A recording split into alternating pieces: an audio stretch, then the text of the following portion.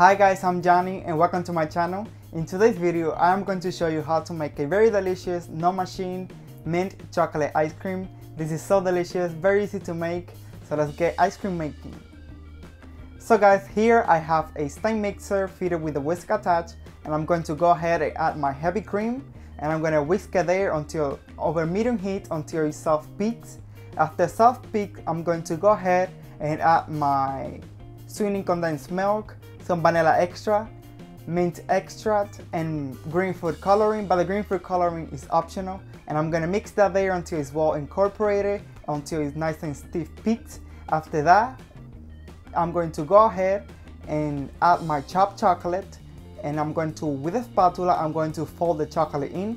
If you don't have, if I'm using a bar of chocolate that I chopped up, but you can also use chocolate chips. So I'm gonna fold everything together and I'm gonna place it on a ice cream top here that I bought yesterday, and I'm gonna freeze it into the. I'm gonna put that in there. I'm gonna put the lid on. I'm gonna place it into the freezer for 6 hours or preferably overnight.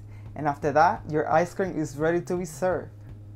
My ice cream is looking fantastic. I'm just gonna place it into these ice cream glasses that I have here.